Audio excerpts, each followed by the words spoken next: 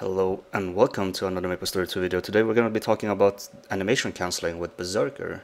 So there's been this video, I don't know if it's gone viral or anything, but I know that Fishingsloth has been uploading a lot of good videos. He's a Berserker himself, I believe, and he demonstrated or showcased animation cancelling with Berserker. It might be slightly hard to see when he's doing Chaos Devorak, but I figure I might as well do another video for those that haven't seen it. So what you actually do is you actually have two pets. So you have your main pet, whatever pet you're using for that extra stats, and then you want to use additional pet that you can summon. So when you try to summon this pet, let's say the Halloween carriage, what it does is it will have this channeling thing, right? You do not want this to channel up because that will swap out your pet and you're going to be dealing less damage because of the hidden stat or whatever they're calling that. But what it does is it actually cancels the Groundbreaker. So whenever you do a Groundbreaker, like there's a wind up and then there's that slam animation, right? You could cancel this with cross slash, in the middle of it, in case something happens. You need to dodge an attack that CMOC does or C Papulatus does, or any type of boss. Like that you're gonna get fucked. You usually do the cross slash, but now with the pet, from what I understood from his video, is that you try to summon your pet. As you can see right now, once you use your attacks, you can cancel with calling out your pet. I know it might sound a little bit dumb when you keep whistling, but you could always disable or mute the sound effect for that. However, I find it quite interesting because you do want to hear the sound when you slam, but you usually just look at the numbers if you actually hit. So a regular hit takes a few seconds to land the hit, etc., and then you have to wait for the second one. Now for the other one, now when we are cancelling, you slamming, summon, slam, summon, slam, summon. Obviously I just swapped out at the very end, something that you do not want to do, but that's pretty much what you do. And I would say it's a good boost whenever you get Holy Symbol. That's when you actually stand still, you combine that with Rooted Strength.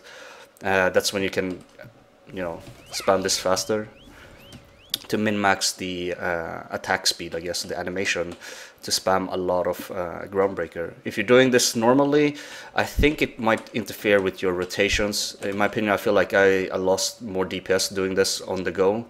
I know it's a decent way to do it, but you actually have to keep track on your spirits quite often as well, because you are spamming this quite fast in low duration. So right now, as you can see, I have to wait for it before I can use it, and if I do happen to cancel too early, I am losing DPS. So I would say for normal users, do not attempt this unless you practice enough that you can manage to do that every single time. But for Holy Symbol, I would recommend doing this for now, unless they're patching it.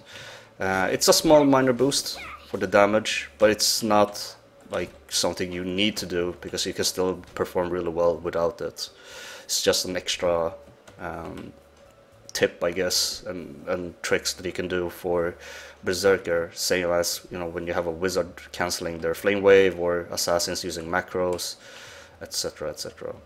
So for those Berserkers out there that hasn't known about this earlier, or that's new and this is something new for you, I figured I might as well share this. I didn't know about it until yesterday because someone was linking about it, and then we saw that Fishingsloth was demonstrating it. He's not trying to hide information or anything, but this is an interesting find. Obviously it's really nice to see that there are some minor tricks that can make it a little bit more fun for you if you're planning on liking to spam a lot of Groundbreakers. But yeah, I think that's about it. I don't want to try to demonstrate a full DPS parsing for that. I think it would take too long. I just wanted to make a short video about the cancelling. So if you do need any tip, step by step, if you're too lazy to to listen through the 5-minute video, all you need to have is your main pet that you always will have, and then you need a secondary pet that you can try to summon and cancel it out by attacking. That's all. thank you very much for watching, and I'll see you guys in the next one.